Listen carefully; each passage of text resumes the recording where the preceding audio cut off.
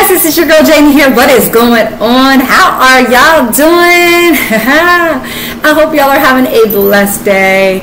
If you are Mr. P. Diddy Combs up in that jail cell on this Monday morning, you are not having such a great life.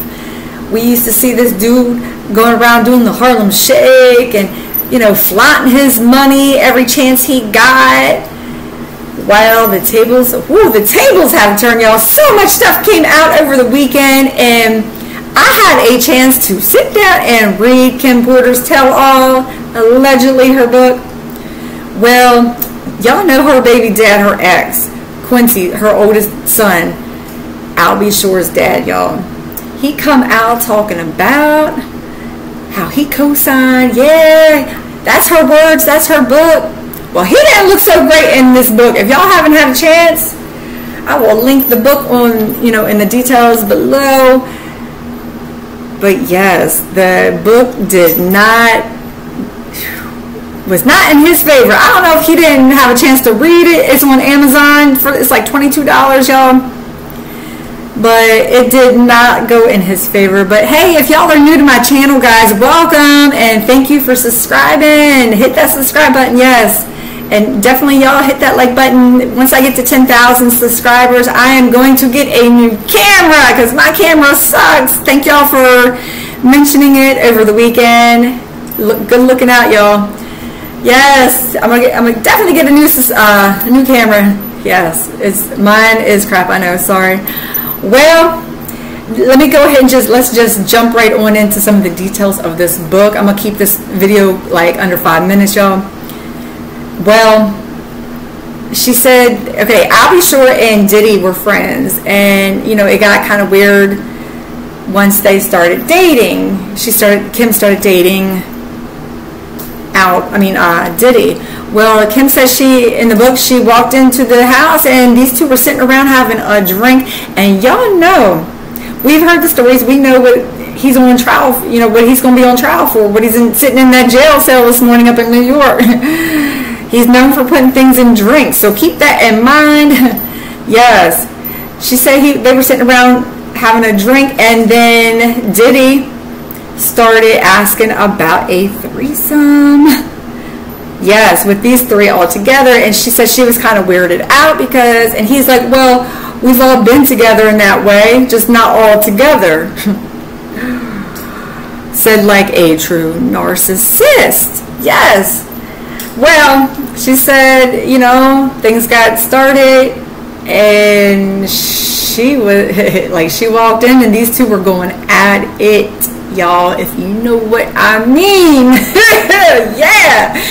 Could y'all like? I can't even. Yeah, I don't even want that visual in my head, y'all, of Albie and Diddy, y'all. Ugh. But she said that she couldn't, you know, she had a hard time with that too.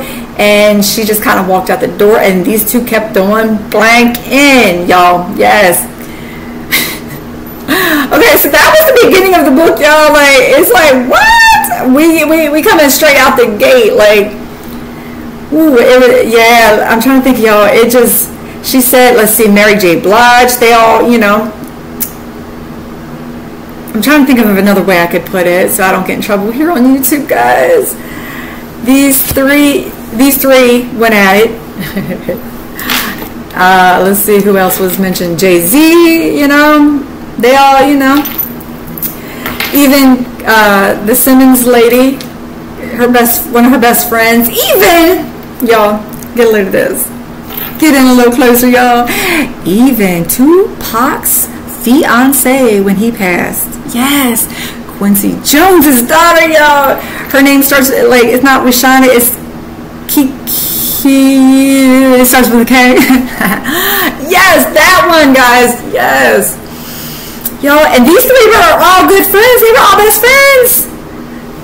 Kimura and Kim and Tupac's, Quincy's daughter. Yes, y'all. It just, whew. Yeah, it's weird, y'all. So look, here's what it comes down to with Diddy. There isn't anything or anybody that came into this man, because so much came out over the weekend, And there's so many names mentioned in this book. And J-Lo, I'm just trying, yeah, like all three. I mean, just any person that you think of was mentioned. And the only person that was mentioned in this book that they did not, you know, have a threesome or a foursome, 20-some or whatever these people were doing is Faith Evans. And the whole story with Faith Evans, I don't know if I really believed it. Just because, like, in the book, it kind of acted like Diddy made her get with Biggie. You can't make somebody fall in love with somebody. You can't make somebody sexually attracted to somebody. And I mean, unless if you put stuff in their drink. But these two people went on, got married, and had a child together. Like, you can't make somebody do all of that, okay? You can set somebody up. I know I keep hitting my camera. Sorry, guys. You can set somebody up, and then, you know, but that whole part of that story. Now, the only thing that I really found disturbing about the whole, it is sad and disturbing, and I don't want to ruin it all for everybody in case you do want to buy the book, or you already have and you haven't read it yet, or whatever, or you're waiting on it. It's just the fact that in this book it sounded like Kim was present for the conversations between P. Diddy and Jay-Z about the demise of Biggie and who and what was going to take place. So my theory is, because at some point it goes on to describe a situation in her kitchen where Diddy comes over and Kimora is there, and Kim's like, you know what, I guess she was at her last, you know, straw with Diddy, and she's like, I'm not going to take this. I'm coming out with a, you know, a tell-all book, and you're not going to keep coming over to my house. Uninvited type of, you know, like she was just at her last straw. Like, this isn't exact words that she used in, like, the book. Like I said, I don't want to ruin it. It's just me describing it real quick for y'all. But you know, when a woman is fed up, we get to that point, and we just don't care. Like, we're like, no, no more. It's just not happening. Line in the sand, homie. You can't cross it. She was setting her boundaries, right, y'all? Yeah, as you need to with narcissists. You need to set that boundary, and narcissists don't like boundaries. Now, I'm not sure who, like, because she was dating other people, and allegedly they say that Diddy had her house, his ex-bodyguard Gene Dell, like, they were all coming out and saying, like, her house was rigged with cameras all over, and microphones and stuff all over the place. And yeah, I mean, that's a whole nother video in itself, just the stuff, that craziness of what he was, you know, even doing, allegedly. But now keep in mind, if she's coming out with a tell-all and she was present for all of these conversations about who was going to, and then masterminding the demise, if y'all know what I'm catch my drift on this, of Biggie. Now, okay, that's leverage. You know, it's not even really about money at this point. Like, she just felt trapped in this relationship because he had this over her head. You see what I'm saying? Like, and for her to be like, I'm coming out with a tell-all, and allegedly she sent, before she passed, allegedly she sent, you know, her diary entries, or, you know, from her laptop or whatever. Now, it was rumored that her house did come up with stuff missing, her laptops and, you know, her phones or whatever. So she saved it to like a cloud or something and sent it all to like a bunch of people before she passed, which is smart, really. I would have personally sent it to like TMZ or nah, because I think Diddy's got TMZ all paid off. I would have sent it to anybody who would have listened. Now, was that enough to, take her out? Yeah, I mean, because if she knows all the dirt and she's there for all the gossip and the dirt, she was there for the whole conversation when allegedly in the book that J-Lo came to the door and her and Diddy were there and her son was out, staying with somebody for the night. And J-Lo's over there saying about the situation in the nightclub with Shine and how could you set him, basically he set him up. We all know that, like what went down with that. And we know it was not Shine, that the right person didn't go to jail. We'll just put it that way. It should have been Diddy. So that case, I think that case needs to be reopened as well as Kim Porter's case. Because don't y'all find it funny that, and there's all you gotta do is look, all you gotta do is Google the Kardashians. I couldn't figure out last week how the Kardashians, like I knew they were tight with Diddy. I just assumed it was on a sexual level with all of them girls, but I couldn't figure out how Kris Jenner, because everybody kept saying about Kris Jenner. Everybody that has contacted me about any of this is like, nah, Kris Jenner. I kept hearing it was a higher up woman that's at the, behind all of this, and I couldn't figure out why it would be Kris Jenner because everybody kept saying Kris Jenner, y'all.